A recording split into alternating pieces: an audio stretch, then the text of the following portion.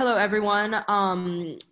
We're group 7, and we were responsible for analyzing the data from the survey, Sexy Attire Study Data Presentation. And we're Sunshine, Yibing, and Xiang. Our first survey question was, what is your age? And we had a total sample size of 93 because from the 4 classes, we had 93 students in total. And the age of our sample size ranged from 18 to 26. And the mode was 20, as well as the median, and the mean was 19.9, and the standard deviation was, should we start over? I'm so sorry. It's okay, it's okay. Okay, the standard deviation was 1.3. Our second question was, what is your gender? And we had 3 options. One was male, one was female, and the other was self-reported. And there were students of non-binary gender, and our sample size was 93 again. Our third question was, what US political party do you primarily identify with? And our sample size again is 93, and as you can see, 3/4 of our sample size were Democratic. Our fourth question was, which religion do you currently identify with? And there were 10 options in total, and our mode was Judaism.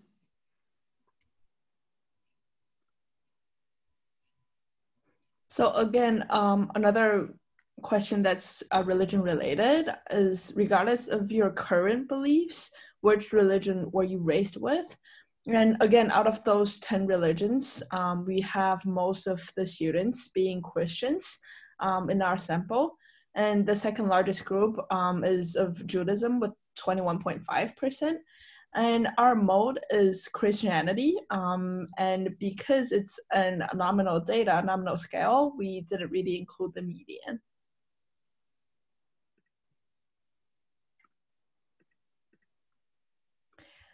And then our first question related to gender is that the men that dress proactively are just as competent as men who dress conservatively. And again, our sample size was 93. And this time, most of the students agree, with actually 36.6% of the students agree. And then the second largest group is the neither agree nor disagree, which accounts for 32.3% of the sample. And then the mode being agree this time, and then we also included median because it's an ordinal data, and the median is also agree.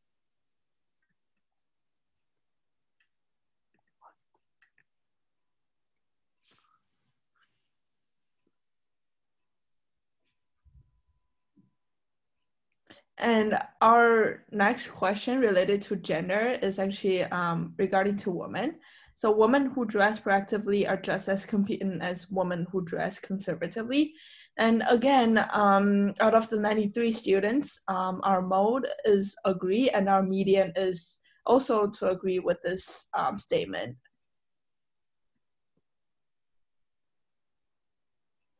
And the SAS score distribution, so the way we made this graph is that instead of graphing the individual scores, we actually grouped every 10 scores together. So the width of each column or each bar that you can see here is 9. And then on the axis we have SAS scores, and then on the y-axis we have a number of people within each group. And then the mode, if we see it as a group of SAS scores, then the main SAS scores ranging from 0 to 9 would be the mode. But if we see SAS scores as individual scores, then the individual score of 4 and 29 are the mode. And then the mean this time is 0, and then the maximum SAS scores out of the student body was 81.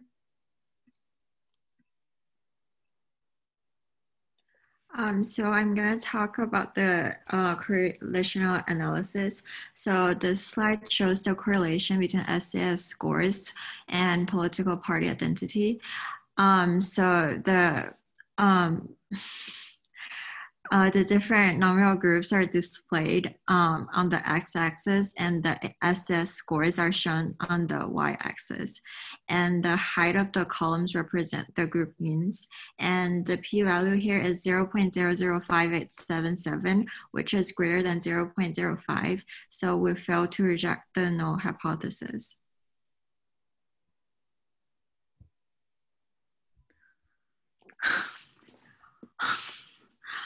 So the arrow bars here represent the SEM. So as the SEM gets greater, the length of the arrow bars also get longer.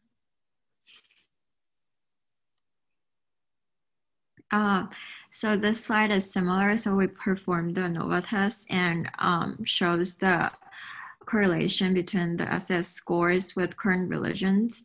And the p-value here is 0.003398, which is less than 0.05. So we reject the null hypothesis and conclude that the current religions are correlated with significant differences in the SS scores. And the height here is also the mean, and the arrow bars still represent the SEM, and as the SEM score gets greater and the length of the arrow bar gets greater too. So this slide shows the result of the post hoc test that was performed on the correlation between the SS score and current religions. And the p-values in yellow are statistically significant, and it shows that which pair differ from each other.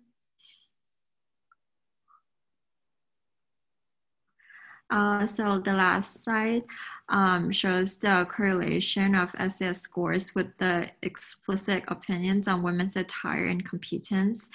And we presented it as a scatter plot graph. And on the x-axis, it shows the options that were given to the question of what women who dress proactively are just as competent as women who dress conservatively.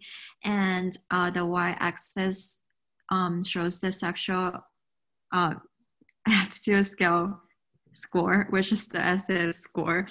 And the correlation coefficient here is negative 0.501, which shows a negative trend. And it's not that large. And the p-value is 0.00000318, which is less than 0.05. And it means that it's it's statistically significant, and the sample size here is also 93. Okay, so that's our presentation. Thank you. Thank you.